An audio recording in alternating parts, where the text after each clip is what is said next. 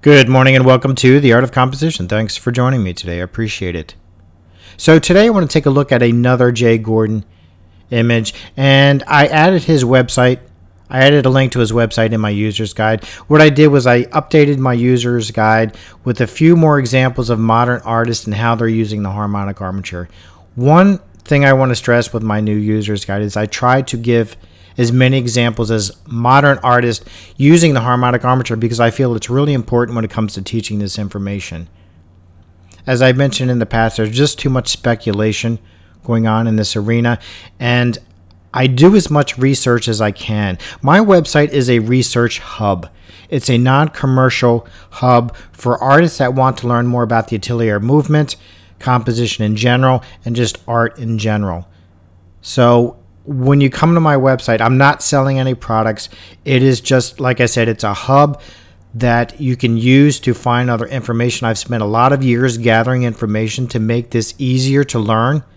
One problem with the arena of learning composition, all the information scattered out on the internet. And if you don't know what you're looking for, you're going to have a difficult time finding it. What I've done with my website is I've gathered up this information and I've put it in one location to help artists find what they're looking for in the easiest possible way. And I do update my user's guide occasionally, not as much as I used to, but if I find more examples of modern artists using the harmonic armature, also known as a 14-line grid, I will add it to my website and my user's guide. But what you see on my screen is an image by Jay Gordan. I'm not sure if it's a photograph or a drawing, but it really doesn't matter because you can use the harmonic armature grids in photography if you crop or whatever. It doesn't matter to me how you apply it, but design is important. As an artist, whether you're a photographer, if you draw, paint, it doesn't matter. You have to understand what the armature is, and that's what the harmonic armature. So let me show you what this image looks like with a rule of thirds grid on it. All right, here's the rule of thirds grid, and every artist and photographer is pretty much familiar with the rule of thirds.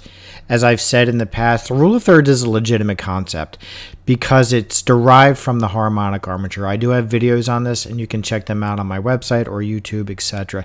But when you're dealing with the rule of thirds, you can get an idea of where to place it, and Jay Gordan's giving an idea of what you can do. But the problem is it doesn't give you a precise view or a more flexible view of where to place your subject in the frame. And that's what composition is. Composition is creating divisions that relate to the outer rectangle, but it's also, in simpler terms, it's where you're going to place your subjects, where you're going to put your dominant horizontal, vertical, and diagonal line. With the rule of thirds, you can use it, but if you want more flexibility in your work and more stronger compositions, the harmonic armature is the next step, and let me show you what that looks like. All right, here's the photograph of the harmonic armature. The beautiful thing about the harmonic armature, it's a one grid approach. You don't need grid packs with hundreds of different grids like you have in dynamic symmetry. And that's one of the reasons I stepped away from dynamic symmetry, because this is a much simpler system of design. It's been around forever. The harmonic armature relates to music, and you can learn more about that in my user's guide or the book Classical Painting Atelier. Juliet Aristides gives a great description of how the harmonic armature relates to music. But it's always the same 14 lines, and with this one grid approach, you can learn at a much quicker rate than you can with dynamic symmetry. Myron Barnstone once said in an interview that it took him 2 years to teach dynamic symmetry. That's crazy. When you're dealing with learning this information, if you go to an atelier, generally it's around 4 years. You're not going to spend 2 years on composition, and you don't have to. You can learn the harmonic armature very, very quickly. Because you're always dropping down the same lines, and Jay Gordan talks about this too, when you're dealing with repetition, it's much quicker to learn than if you're dealing with a bunch of different various specific sized rectangles to use in dynamic symmetry. The harmonic armature, you can drop the 14 lines down on any size rectangle. It doesn't matter. And it just makes learning much easier and a lot more fun. All right, so what I'm going to do is I'm going to highlight in red how the artist is framing in their subject and also using some of the diagonal lines in the horizontal and vertical division. So let me show you. Wherever two or more lines intersect, you can drop a vertical or horizontal line. If I drop one right here, I'm locking in the side of the head. I can drop another division here. Notice how the artist is using the angles in the armature here. Also at this point here with the fingers. And then I can drop another vertical here where these lines intersect. So it's framing in the head. And then I have another division, I believe,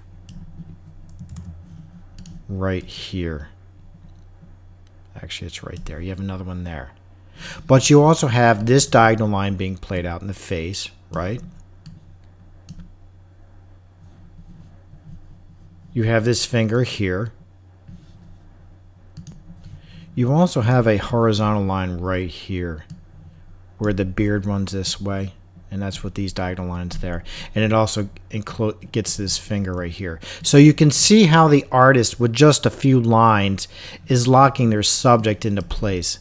And no, that's not one there, but just with 5 or 6 lines dropped in addition to the grid, you can see how the artist has locked in the frame, locked in the head, and is also using many of the diagonal lines in the armature. And you can play around with this all you want. Jay Gordan has several illustrations of how you can use this. It's a great website.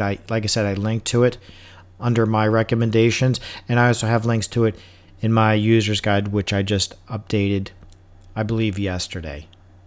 So check it out. Thanks for joining me today. I appreciate it, as always.